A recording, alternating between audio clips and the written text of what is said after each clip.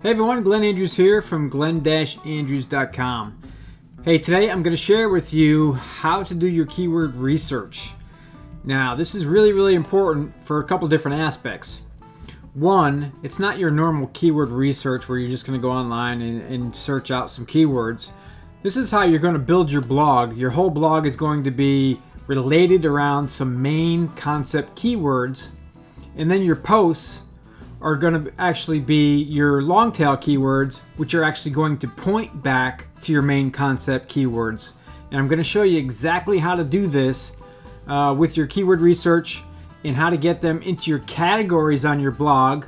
So then when you post and you make posts and you're using keywords like long tail keywords, I'm going to show you how they actually point to your categories. Okay? So first, just hang with me through this if that sounds a little confusing.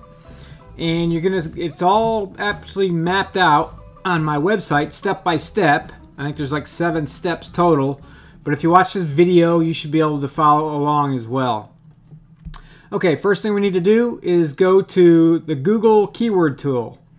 Okay, this is a free tool and you can find it by going to Google AdWords, or you can go to google.keywordtool.com, or you can just type into your browser Google keyword tool. Okay, what you're looking for is the page that I'm on right here, and you're going to see the tools and analysis here, and you're going to see keywords. Okay, what you're going to want to do first is you're going to want to get a piece of paper out, and you're going to want to write down on this piece of paper everything that you think your perfect prospect would type into their browser in order to find you. Okay? And then just make a list of these keywords, and then we're going to go into the keyword word and phrase here, and we're going to type them into this box one at a time. Okay, so let's just say we'll use a niche site of mine, which is salon marketing. We'll type that in there. And we're going to see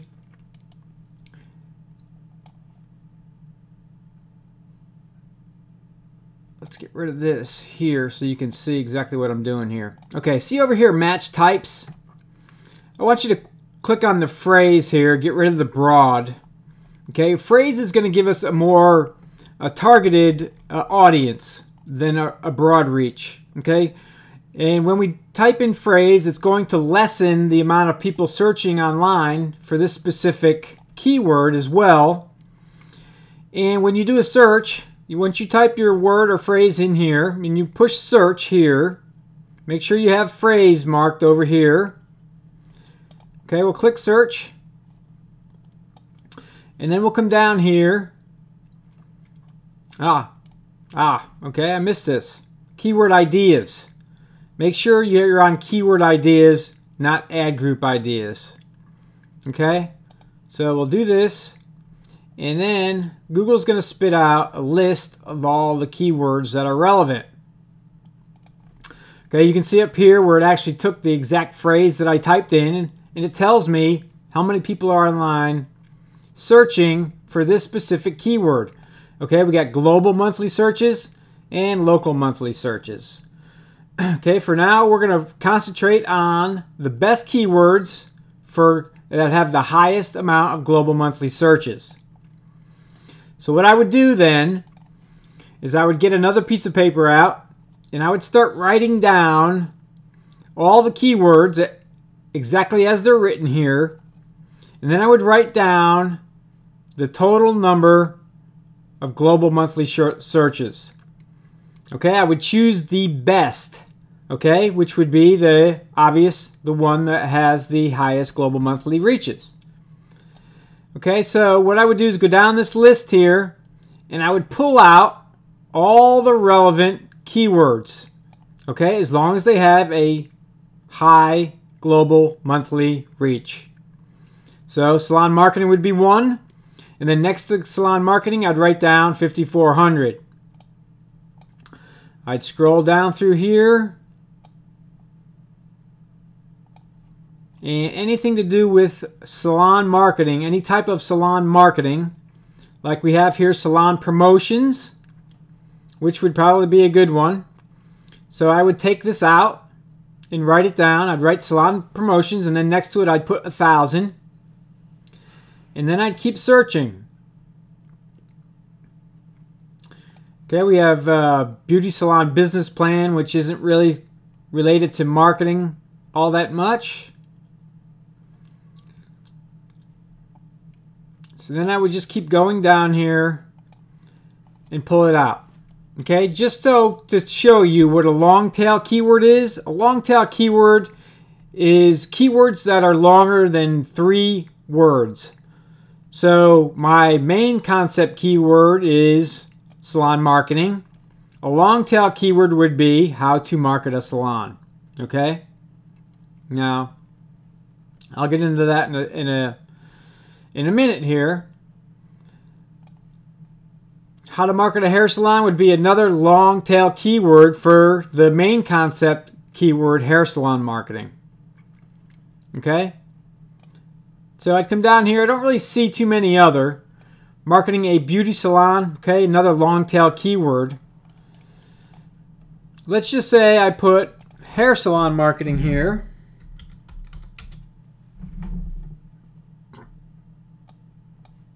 And then we click search. Okay, we have only 880. Okay, which isn't too bad. So I would use this, considering this is such a small niche. I would take this because it's targeted, and because, you know, when I say, when you click on phrases, it's going to lower. Well, let me show you how it looks with broad. Next, side by side. If you do broad, you'll have 2,400 global monthly searches. Phrases, with inside the quotes here, is only 880. For main concept keywords, depending upon your niche, you're going to want to be above 2,000. Okay? Even though this one's below 2,000 for the phrase, for the keyword when I have phrase over here, which is right here, which only has 880, it's still a small niche, and it's still a relevant keyword that I'd like to rank high for. Okay, so it really depends on your niche. Now let's say if I was on my blog right now, on my personal blog, which is like online marketing, I would only look for phrases that were above 2,000 to choose from. So it comes down to the scalability of your niche and how large it is. If you're in a smaller, tighter niche, you're probably going to work with a little bit less than 2,000. But if you can, try and find all the ones that are above 2,000, because this is going to give you the most amount of traffic to your website. Okay, so let's click off broad again. And we got hair salon marketing here. Let's see what else we can come up with here. Salon marketing ideas, okay, which is not bad. I would definitely write that down for this niche. If nothing else, it could be a long tail keyword. Salon marketing ideas we have there. Okay, we got that.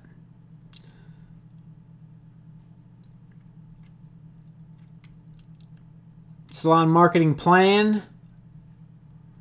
I would write it down. Salon marketing strategies. I would write it down. You want to make sure that you're very, very specific. You know, you just don't want to pick marketing plan, because I'm in the salon industry. This website is in the salon industry niche only. So marketing plan would be more of a global marketing for all types of different businesses, not strictly for salon owners. Okay? Salon marketing strategy would be one. Hair salon marketing strategies would be a long tail keyword. I would write it down. And then I would go on to my next keyword, which could be, let's just say day spa marketing.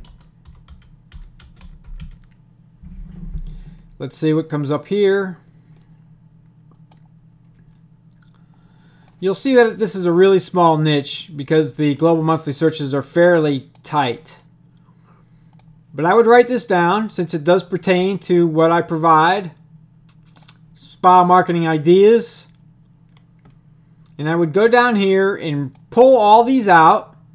And next to each keyword, I would write down the total monthly global searches. This way, when I go back through my list, I'll be able to pick and choose my best 4 to 8 major keywords. Okay, and I'll be able to pull them out. And that's exactly what I want you to do.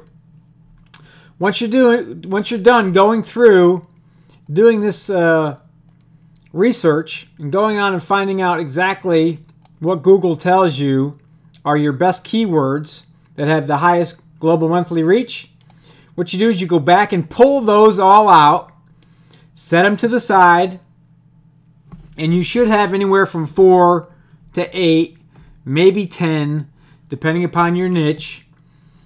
But then what you do is you're going to take those specific 4 to 8 major keywords. Those are your top keywords. Okay, they have the highest global monthly reach. You're going to come back in here and plug them back in one at a time. And you're going to do the same thing. And what I want you to do is come down here and pull out all the other ones that are specific to your website. Like, let's just say I have day spa marketing as one of my top major keywords, of my concept keyword is what I call it. I would come down here and pull out spa marketing ideas. I would come down here and pull out spa advertising.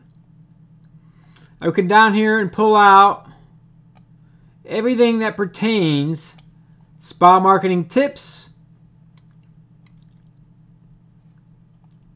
everything that pertains to my major keyword, spa marketing plan,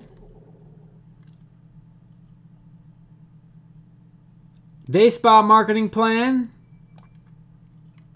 marketing a spa. I would pull all these out and put them on a list. Okay? And here's why. Medical spa marketing, day spa marketing ideas, massage marketing, okay? And day spa marketing tips. And I'll tell you what we're going to do with these. Each time you go through here, you're going to do the same thing. I would come in here, then I would go salon marketing.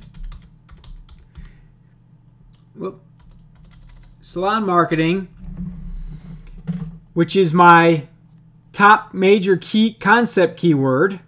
Come down here and search, and then I would make a list under my salon marketing major keyword.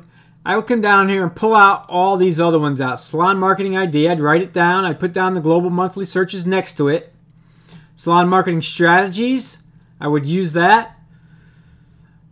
This is a little different. Hair salon marketing ideas. This would go under hair salon marketing than it would under just salon marketing, okay? Salon marketing tips, I'd write it down. I'd write down the global monthly searches. And I would do this for each of my top major concept keywords. Okay, so then I'm going to have a list. I'm going to have a list across the top of 4 to 8, possibly 10 of my major concept keywords that have the highest global monthly reach.